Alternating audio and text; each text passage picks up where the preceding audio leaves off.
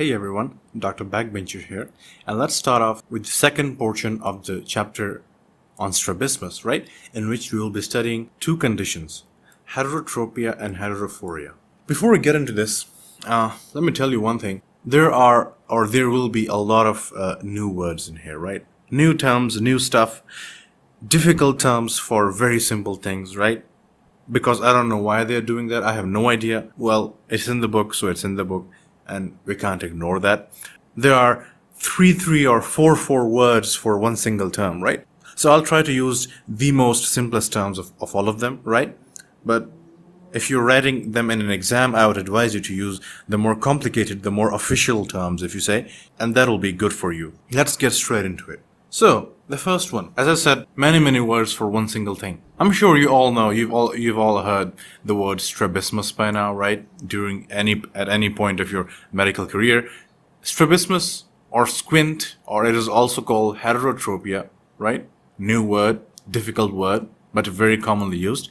It is a condition in which the eyes do not properly align with each other when looking at an object, or even when not looking at an object, right? This condition is called squint, right? I'm going to use the simplest term. I'm not going to call it strabismus. I'm not going to call it heterotropia. I'm just going to call it squint. So squint is a condition in which the eyes do not properly align, whether you're focusing or not, right? And the absence of squint is called orthophoria, another difficult word for a very simple thing. What is orthophoria? Absence of squint, right? For example, me and hopefully you, right, who don't have a squint. We have a condition called orthophoria, right? For example, this is a normal guy, right?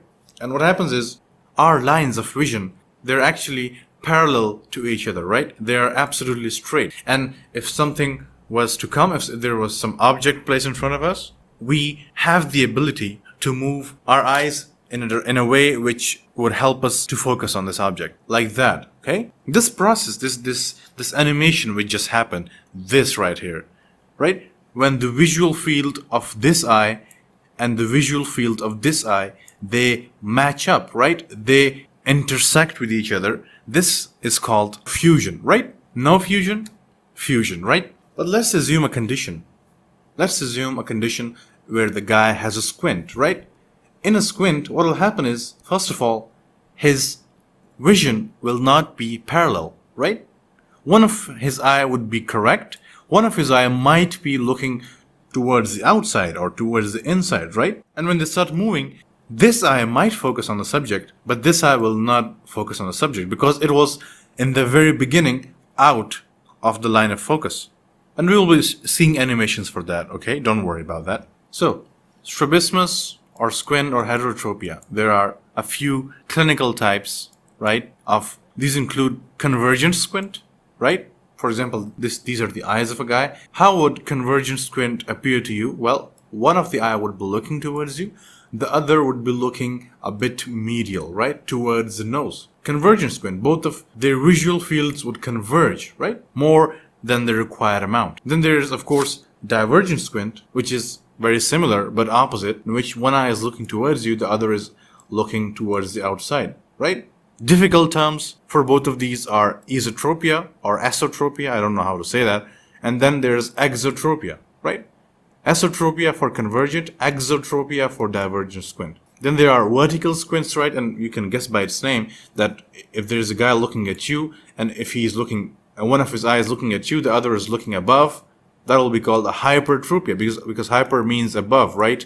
Above the usual level. Or if one of his eyes is like looking downwards, right? He would be suffering from hypertropia, right? So these four basic types. There are two other types, encyclotropia and excyclotropia. Let's not talk about that, right? Because that's not very common. That is not as common as this. But you can check it out in your book. So, four main types of squint, right?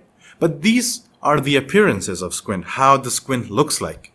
How the squint has occurred, that is a whole different story. The etiology of the squint. What is the cause behind the divergent squint, or what is the cause behind the convergent squint that you're seeing, right? Or what is the cause behind hypertropia or hypertropia? All four of these could be because of two conditions. They could be because of paralysis, and we know that in paralysis, of course, there are certain muscles which are not working in the way they should be. So if that paralysis affects the extraocular muscles, of course, we will have a squint, right? Or it could be non-paralytic squint, which does not occur due to paralysis of the muscles. The muscles are working fine. But there is some other reason why the guy has one eye looking straight and the other eye looking towards maybe the outside or the inside, or maybe above or below, right? So paralysis or non-paralysis. These are the two etiologies of squint, right? Paralytic type, it is also called non-comitant or non-concomitant as well. Then there is the non-paralytic squint, which is called the comitant squint or even concomitant squint, right? C-O-N, add C-O-N at the start. So as I said again, you can make it difficult if you want to, but I'm going to use the most simplest words, the most simplest names, right? Let's talk about non-paralytic squints. A squint which is there even though the muscles are working fine, but there is still a squint. One eye is looking away or one eye is looking towards the other eye, right? So they're not properly aligned. The alignment of the eye, the alignment of vision is not proper. Let's read this. And let's read this very, very carefully. So a non-paralytic squint is a type of a squint where the deviation of one eye from the other, of course, because there is deviation, because it's squint, there is deviation, but the deviation of one eye from the other remains constant. It remains same, right? It does not change if you look left and right. So the deviation of one eye from the other remains same in all directions of gaze. This is very important. And you might be thinking, why am I stressing out so much on this? Because let's read the other type, the paralytic squint. Let's go and read the paralytic squint for a second. A type of squint where the deviation of one eye with respect to the other is not constant. The first one was constant. Non-paralytic was constant. The paralytic is not constant, right? And can change over certain types of movements, right? Let's go back. A type of squint where the deviation of one eye from the other remains constant in all directions of gaze. And this other point is very important as well. Both eyeballs move in an identical fashion by the same amount, right? So if one eye is moving like, I don't know, 10 centimeters up, the other, which has the squint, it'll also move by 10 centimeters up, right? For example, in this diagram, so if, let's see, this is a guy, this is one of his eye, this is the other eye, which has a little bit of a squint, right? It's a little bit above than this one. So in a non-paralytic squint, if this eye starts to look down by like 5 millimeters, this will also move down by 5 millimeters. And the next thing you'd see is this eye would be completely down here. This will be in the middle. So there's always a squint, right? There's a constant squint, and both the eyeballs move in an identical fashion by the same amount. I cannot stress this enough, and you'll understand why I'm so much forcing my point here. Let's actually see what's going on. So I made this little animation of a non-paralytic squint, but a divergent kind of squint, right? Divergent, you can clearly see one is looking straight, the other is diverging from its normal line of gaze, right? So it's a divergent squint, but it is a non-paralytic type. So in non-paralytic, as we studied, both of them will move by the same amount, right? Regardless of their initial position, both of them would be moving by the same amount. Let's see what I mean. Let's say you tell this patient to look towards you. Let's imagine this is you, right? This is a doctor. You're a doctor, and this patient is first not looking at you, and now you ask the patient to look at you. What will happen is he'll focus his gaze on you. He'll start looking at you. He will try to do fusion. Just like that. Notice the movement. Try looking at this place right here. Let me go back. You can see very clearly that both of them are moving by the same amount, right? It's not something like this is moving a little bit and this is moving a lot, right? But because there is a squint, this is out of the way, right? This cannot properly focus on this. So it is a divergent squint, right? But a non-paralytic type. This is the most characteristic property of it. Both of them are moving identically by the same amount. I keep saying this again and again, but this is very, very necessary. A type of squint where the deviation of one eye from the other remains same, and both eyeballs move in an identical fashion by the same amount. What could be the causes of a squint, of a non-paralytic squint? Well, refractive errors. Certain refractive errors like hypermetropia, which is farsightedness, myopia, which is nearsightedness, the one which I'm suffering from, and a lot of medical students actually suffer from this. And then there is astigmatism, right? We will be studying these in the next lectures, but astigmatism, for now, just for your satisfaction, it is a problem in the cornea. It is also called a cylindrical refractive error, right? And don't worry, we'll be studying all these in detail. Then there is the hereditary cause, right? Non-paralytic squint could be because of genes, right? Down syndrome can cause a squint, which is non-paralytic, of course. Cerebral palsies can cause squints. Retinoblastomas can also cause squints. Retinoblastomas, we will be reading retinoblastomas in the retina chapter, right? So these few factors, I would like you to memorize these. So let's move forward. Non-paralytic squint, which is divergent. See, the eye is moving outside. I already showed you this diagram. Let's see. We bring an object in front of it. The correct eye focuses. The wrong eye does not, or the squinted eye does not focus. Then we have the other type, the convergent squint, right? And remember from the first diagram that we drew, convergent squint was a squint in which one of the eye was looking towards the medial side. One of it was looking straight, the other was a bit towards the medial side. So if you place an object here, now because this is a paralytic squint, a non-paralytic squint, both of them will move by the exact same amount. So let's move them. You see, fusion does not occur. It occurs at this point, of course, but we are not looking at this point. We are looking at this point, right? So fusion does not occur. So notice these eyeballs. Equal amount of movement. Equal amount of movement. Let's talk about some of the clinical features of a non-paralytic squint, right? Well, it's usually congenital, develops in small children. It may be present at birth, or it may develop in a very small infant, right? Like 5 or 6 months, right? And it usually does not occur. I mean, it rarely occurs like in a guy who is like 20 years old. No, that does not happen. That is actually one of the biggest differences between a non-paralytic and paralytic squint. A paralytic squint occurs in older people, right? And we'll be studying that, don't worry. The ocular movements are not restricted. As I said in the very first slide, all of them can move anywhere they want because there is no paralysis, right? In a paralytic squint, this would not be the case because some of the muscles of the eye are not working. So the ocular movements would be restricted. And this, because there is no paralysis, the ocular movements are not restricted. They're as normal as you and I. And here's an interesting thing. You might expect that because the vision is not fusing, you are seeing 2 images and the guy would suffer from double images or diplopia. Well, that's not the case. There is infrequent diplopia. That does not happen. And that is because of a very genius thing that the human body does. They develop something called the lazy eye. And we'll be studying lazy eye in detail, but in the relevant chapter. But for now, let's imagine this condition, right? Let's imagine this is an infant, a small child, right? And he has a squint. He cannot really bring both of his eyes to focus on things. So in one eye, in this eye, he can see this perfectly. In this other eye, he cannot see it. And that confuses the brain. It really teases the brain, right? And the brain thinks, hey, you know what? I've got one correct eye, right? I'm going to make the best use of it. And what does it do? It shuts off, or it ignores the innervation. It ignores the vision from the bad eye, right?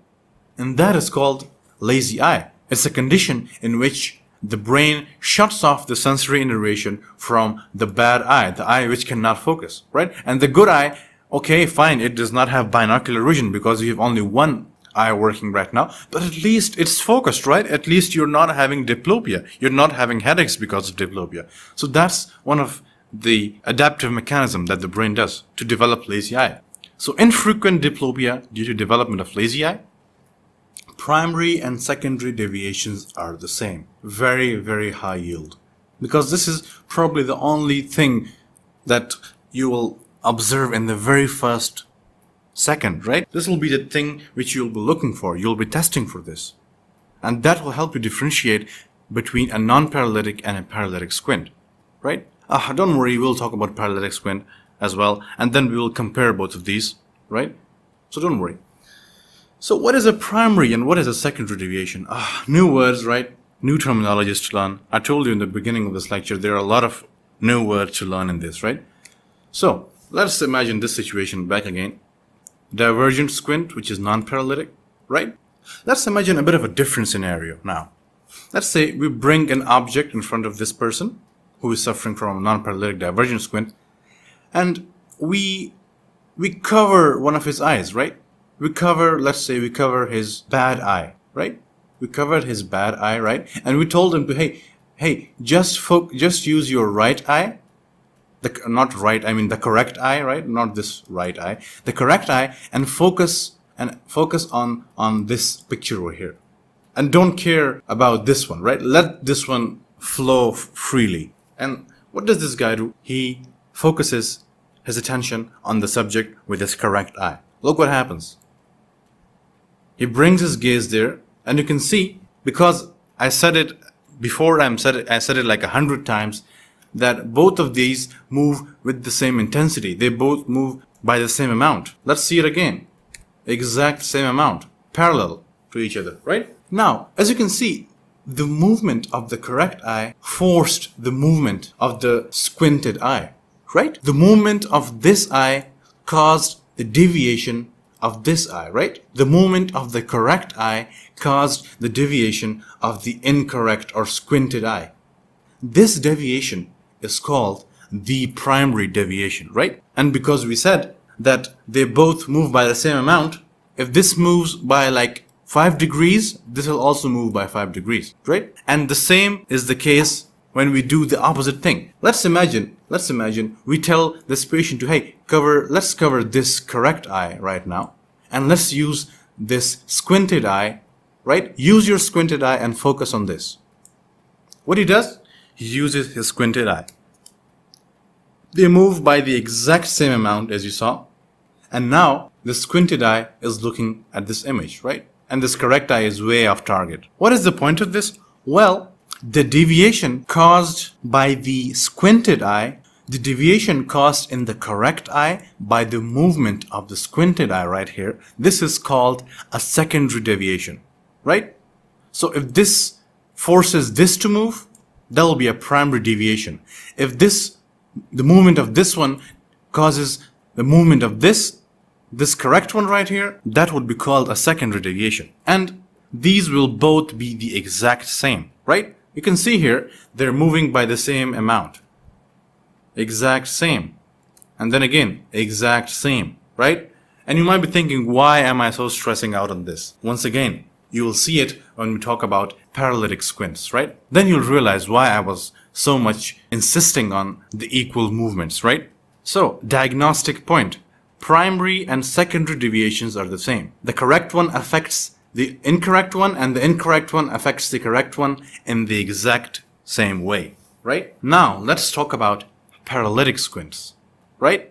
When there is a paralysis and when a few of the extraocular muscles are not working ideally, right? What would happen in that situation? Let's first read very, very carefully once again. So a paralytic squint is a type of a squint where the deviation of one eye with respect to the other is not constant.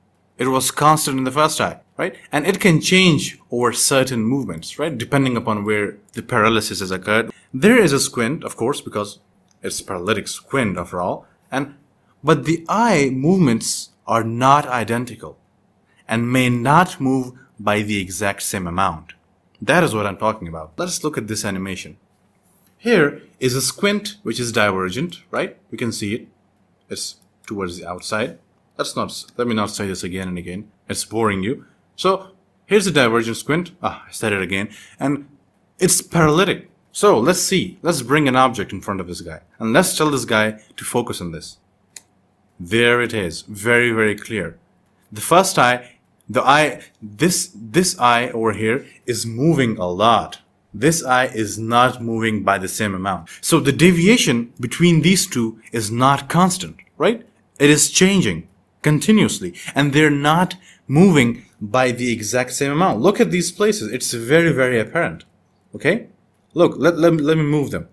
One is moving a lot, this one is moving a lot, this one is not moving at all, or it's moving very, very less. This is paralytic squint. This is typical of paralytic squint, right? Let's read again. A type of squint where there is deviation of one eye with respect to the other, of course, because it's a squint, but it is not constant. And it can change over certain movements, and There is a squint, but the eye movements are not identical and may not move by the same amount. They're not moving by the same amount. Not moving by the same amount. And it can be caused due to nerve lesions of either the third, fourth, or sixth cranial nerves. We saw the divergent squint, the paralytic form. We bring an object in front of it. It does not move by the same amount. Then we can also see a convergent squint as well, a paralytic convergent squint, right? You can see it's converged towards the inside. Same exact experiment, bring an object in front of it. The one eye moves a lot, the other does not move that much, right? See? So, let's talk about a few clinical features of paralytic squint. Sudden onset, right? It occurs out of nowhere because generally nerve lesions, they occur out of nowhere, right? They don't always develop slowly, right? Sudden onset, and it can occur at any stage. Compare that to non-paralytic squint. When we study, it's usually congenital most of the time, and if it's not congenital, it's infantile, right? It's like when the child is very, very, very young, like for example, a few months, 5 or 6 months, right? But this can occur at any stage. A guy with a paralytic squint could be like 30 years of age, and this is sudden. Paralytic squint is sudden. The other one was gradual. And diplopia is the main symptom. Very, very high yield. Remember, we said that in a non-paralytic squint, although there is a squint, one eye is looking the other way, right? And it should cause diplopia. But there was no diplopia. There was very less diplopia because of the development of lazy eye, right? Remember when we talk about how the nervous system shuts off the bad eye and only uses information from the correct eye? That does not happen in this case. Well, at least not in the start. Then, ocular movement limitation. Remember, in the first one, we said there is no limitation on movement of eyes, right? Because there is no problem with the extraocular muscle. There is just a problem, there is just a problem of alignment. Over here, there is ocular movement limitation. Because, for example, if you damage like the sixth cranial nerve, you cannot abduct your eye. There is an ocular movement limitation. That is not the case with the first one. And here's the important thing, the VIP thing in all of this. The secondary deviation is much greater than the primary deviation. Let's recall what is a primary and what is a secondary deviation. A primary deviation is the deviation which is caused by the correct eye on the incorrect eye, right? A secondary deviation is caused by the incorrect eye on the correct eye, right?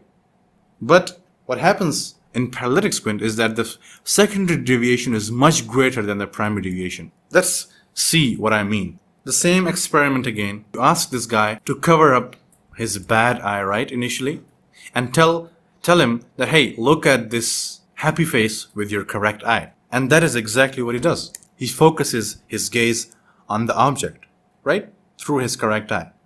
Now, let me do that once again, and I want you to really closely observe the incorrect eye. You see, the incorrect eye is moving very, very less compared to the correct eye, right? And that is the highlight feature of paralytic squint, right? I did say that they do not move by the same amount, right? You can see here, the primary deviation is very less, right? The deviation which is caused in this by the movement of this is very, very less. Look at that. Let me play it again. This moves more, the other moves less. The secondary deviation is much greater than the primary deviation. Let's see the secondary deviation. Here's the primary deviation, right? Now we cover up this eye, right? And we tell him to focus his gaze on the object with his squinted eye, right? I'm not even sure if squinted is a word, but I'm just using it. What we said? We said that the secondary deviation is much greater. And look at this. Behold. Oh my goodness me. That is a lot of deviation. Let's do that again. It's fun. Oh my God. They are not moving by the same amount because it's of course paralytic. And the deviation caused in this one by the movement of this one, which is of course called secondary deviation. This deviation is very, very large than the primary deviation that we saw. This is the primary deviation. This is a secondary deviation, right? This is the characteristic feature of a paralytic squint. You might see a divergent squint right? And how would you determine that this divergent squint is paralytic or not? By this test. Simple, easy, nothing so difficult about it at all. Except, of course, making the animations, which was a real pain. So, sudden onset can occur at any stage, right? Diplopia is the main symptoms because there is no lazy eye. Ocular movement is limited. And secondary deviation is much, much greater than the primary deviation. Let's compare it to the first one. Where is the first one? Clinical features of the non-paralytic squint. Usually congenital. Ocular movements are not restricted. Infrequent diplopia. Primary and secondary deviations are the same. Compare it with the first one again. Sudden onset can occur at any stage. Diplopia. Ocular movement is limited. Secondary deviation is much, much greater than primary deviation. That's about it, right? The two kinds of squints, the two kinds of strabismus, the two kinds of heterotropias.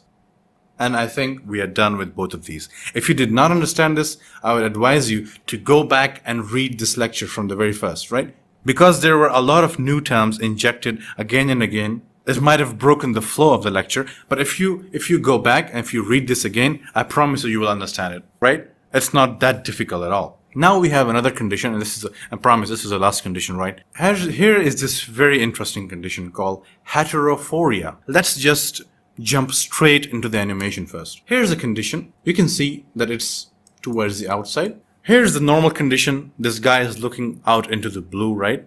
And you suddenly bring in an object in front of his eye and tell him, hey, focus both of your eyes on this object. Now, in the previous conditions, we saw that one of his eye, the correct eye, that is, it could focus on the object here, but his incorrect eye, although it would try to focus, but because it was so out in the first place, and because, of course, we know that they move by the same amount, it could not actually focus on it, right? But look at this condition. We bring an object, although it is deviated towards the outside. Aha, something new, right? Look at it again. This eye is moving less. This eye is moving more, right? This guy has the ability to focus on stuff. When an object is brought in front of him, he loses that squint, right? But when that object is taken away from him, he develops squint once again. This is called latent squint. This condition is called heterophoria. Let's read. A heterophoria is a condition when there is misalignment only in the absence of fusion. See this. There is no fusion right now. There is a misalignment. When fusion takes place, the misalignment disappears. Let's bring an object. Let's fuse the vision. Ah, there you are. Misalignment finishes, right? They are as proper as a normal eye right now. When fusion takes place, the misalignment disappears. It reappears when the fusion is broken, right? So here's an interesting one. You will see a guy who will come to your clinic, who will come to the hospital, and when you try to do a test on him, you would say, look at me, and suddenly a second before he had squint and now he's not having squint. That is called heterophoria, right? And there are two common types, exophoria and esophoria, and I'm sure you can understand it just by their name. That exophoria is when the guy, when he's not focusing, one of his eye is pointing towards the outside. And esophoria is that when he's not focusing, one of his eye is bent towards the inside. But when he focuses, of course, both of these conditions simultaneously disappear, right? Here's an exophoria. It's towards the outside. You bring in an object. It's all fine. You take that object away. He has exophoria once again. Here's another. Here's esophoria, deviated towards the inside. You bring an object. He corrects his vision. You bring that object even more close, and he still corrects his vision, right? Heterophoria is this condition. Latent squint. There's a squint, but there's also no squint, right? You can think of it like that. Symptoms of heterophoria include intermittent diplopia. When the guy is not focusing. The moment the guy focuses, diplopia is gone. That is why it is called intermittent, because it's sometimes there and it's sometimes not there. Intermittent squint. It is there when he's not focusing. It vanishes when he focuses, right? Headache and eye ache. Photophobia. Okay, if you really want to add in stuff. Difficulty in reading. And you would diagnose this by this very amazing test called the cover-uncover test, right? As I said, When the moment you tell this guy to look at you, he'll be all right. So how would you diagnose? Well, there are specific tests. The cover-uncover test, that test is very complicated, right? And trust me, even if I try my best, and believe me, I did try, I cannot explain it as good as this other lecture that I'm going to link up here, right? Cover-uncover test, very high yield to know, right? It is used to diagnose heterophoria. And treatment is prism glasses and surgery. And I think that's it. And that will be about it. Thank you very much for your patience. I'm sorry if you could not learn it properly from me. I tried my best. But if you did learn, then why not consider hitting that subscribe button and also maybe hitting the like button as well. That'll motivate me to add more fancy stuff to my presentation and make it more presentable, right? Thank you so much. And I'll see you in the next one.